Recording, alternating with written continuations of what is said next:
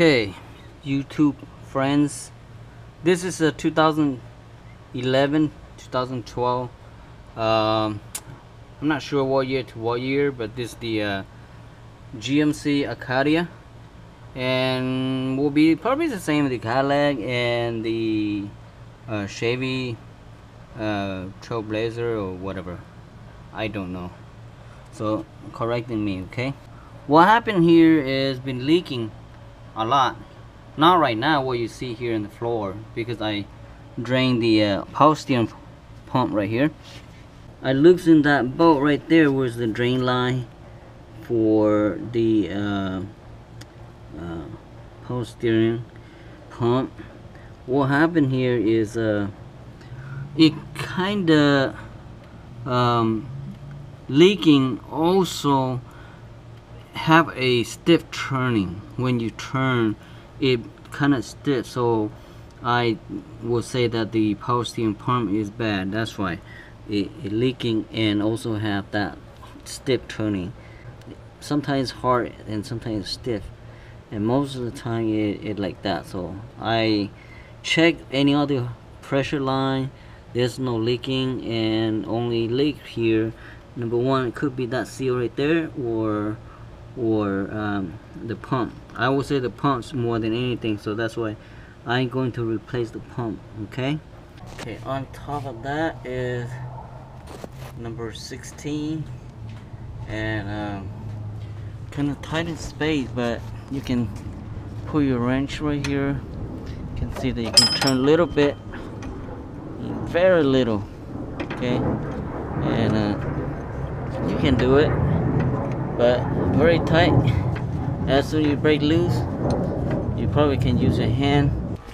Okay, if you're coming from the exhaust side over here, you should be able to get that easier than on the passenger's side. And from here, it's just reaching over this hose here. Don't put your hand.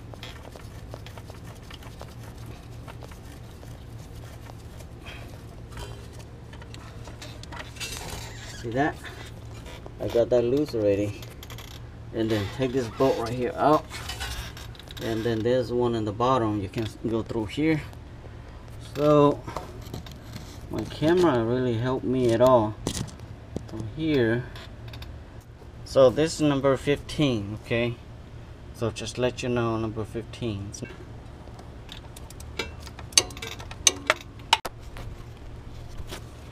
Okay, so finally it came off.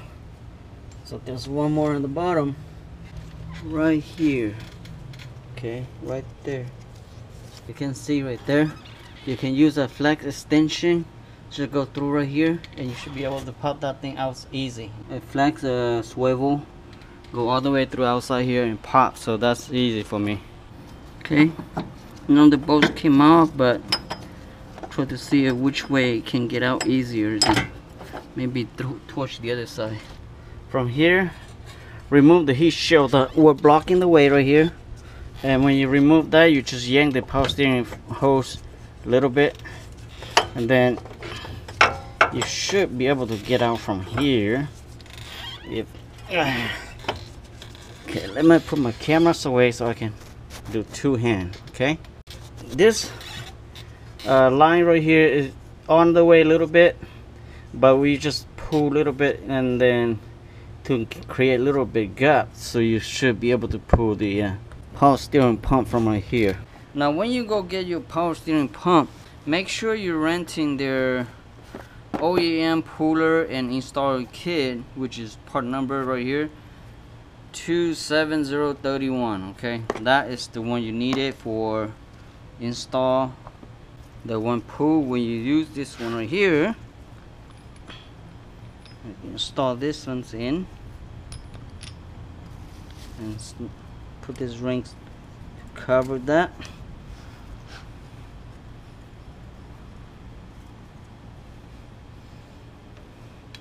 And that's a 17 socket. I can use hand, but too slow. Okay, come off. So the leaking part is the seal right here is bad, so that's why leaking. And put this one back up.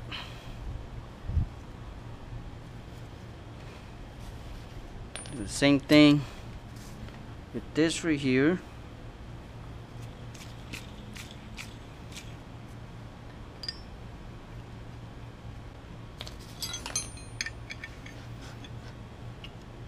I don't have socket that long enough, so this is manually by hand. See, yeah, starting to go in already.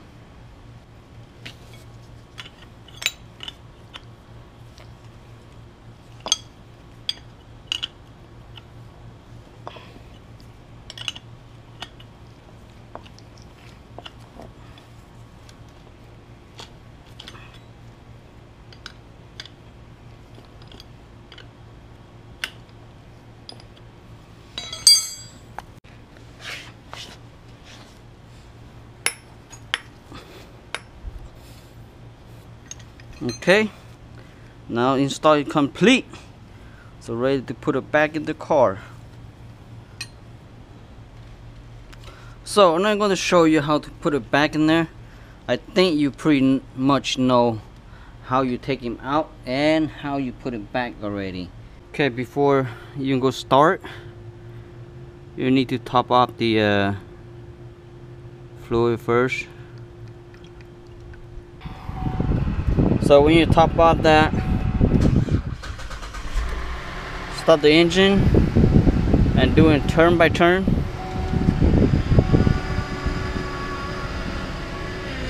Okay, all the way and all the way.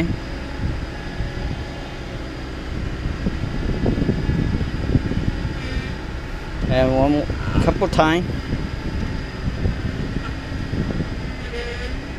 Okay.